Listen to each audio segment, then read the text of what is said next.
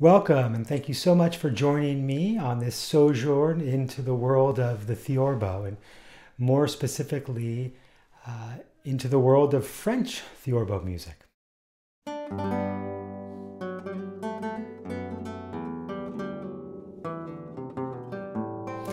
before we head off to France, I thought we should take a trip to Italy and discuss the origins of this instrument.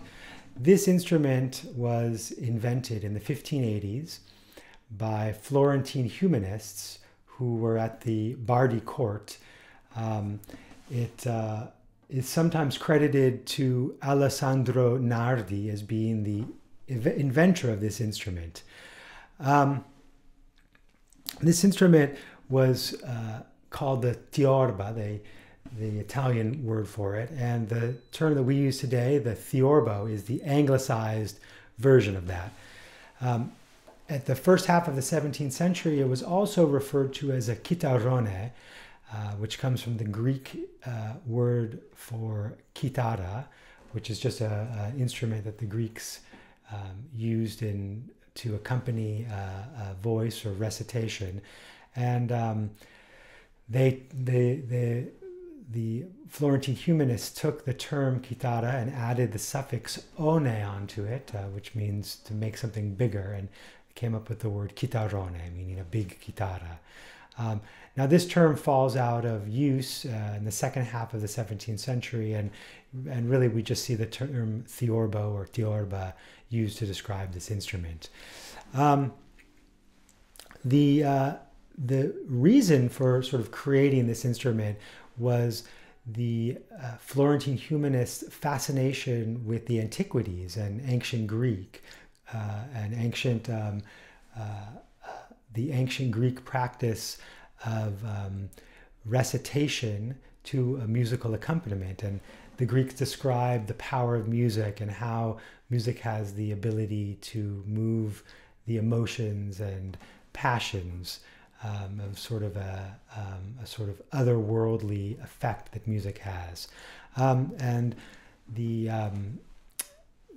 Florentine humanists at the time were looking to sort of recreate something like that in their own way. And so what they did is they started to take existing instruments, and particularly the lute, and they took bass lutes, so basically an instrument with a similar pear-shaped body like this, a big body. The peg box would have gone this way, like a lute. And what they did is they started to experiment with restringing the instrument. So what they did is they started to string the instrument higher to sort of create a stronger, brighter sound to the instrument. What ended up happening when they did that is that the top strings, because the strings would have needed to have been so thin to produce such a high pitch, that they broke. And so what they started to do was to replace those strings with a thicker string that would have been tuned down an octave. And that sort of led to one of the unique characteristics of this instrument, which is the re-entrant tuning, which basically means that as you go up the strings on the instrument, you come to this being the highest, and the top two are down an octave. So the tuning sort of re-enters, it goes back down. And that's a sort of unique characteristic of this instrument. Another characteristic of this instrument are the long bass strings, and those were sort of put on to sort of add a nice solid foundation for accompanying. And one of the defining features of this instrument is the long neck. And Alessandro Piccinini, the Bolognese lutenist, in his preface discusses in detail how this neck extension came to be. But essentially the reason why they added on a neck extension like this was that at the time string technology was not quite as developed as it is today. And in order to sort of create a lower pitched string, they had to add more density to a string. And strings at that time period were made of gut. And so to increase the density, you would just have to add more gut to the string. Of course, that makes the string thicker when that happens. And if you have a shorter string length and you keep adding gut to it, you come up with eventually a string that's quite thick and doesn't vibrate very well. So in order to sort of get around that problem, they created a long neck extension so they could have thinner bass strings like this, and that's why you have it. Now later on in the 1660s, 1670s, they came up with the idea of wound strings. So they would take a piece of gut, and then as opposed to just adding more gut to increase the density, they would wrap a piece of metal, so wind it with metal around it, and that would increase the density quite a bit more, and you wouldn't need such a thick string. But at the time in 1580s, they didn't have wound strings, and so their solution was to have a big neck extension. The result of this was an instrument was wonderfully suited for accompaniment. It had, with the reentrant tuning and the sort of higher pitched strings, it had a very kind of bright, strong sound. It didn't have a lot of high notes on it. It had a very sort of thick middle range because of the reentrant tuning. And then the long basses provided a really, really wonderful bass register and foundation for accompaniment. And this instrument was really, really highly valued as an accompaniment instrument, particularly at the beginning of the 17th century. Now the Theorbo spread widely outside of Italy, and in France they sort of developed their own style of Theorbo. They still had sort of larger Theorbos that were used for operas and ballets and things of that nature, chamber music. But they also developed a smaller size instrument which would have been similar to this. And that was an instrument particularly used for solo playing. And although, like I said, that this instrument was used mainly for as an accompaniment instrument, there are some really, really wonderful examples of existing solo music for the Theorbo. The first set of pieces I'd like to play for you are by the composer Charles Hurrell. And we know very little about the life of Hurrell. We know that he was active in Paris the second half of the 17th century. He was a musician and an eminent professor, and he was from a prosperous Parisian family of luthiers. So they made instruments in Paris in the 17th century. In 1684, he was noted in a Parisian document as an ordinary officer of the Academy of Music and as a professor of Theorbo. I'd like to play 3 pieces by Hurrell from his publication of Suites for Theorbo. And the suite was probably one of the most important musical forms during the Baroque era. It was basically a collection of dances, and it was usually started with a prelude or an overture, and followed by an allemande, courante, sarabande, a jig, a gavotte. It could be a number of dances. It could be included in them, and in particular, the suite was very popular in France.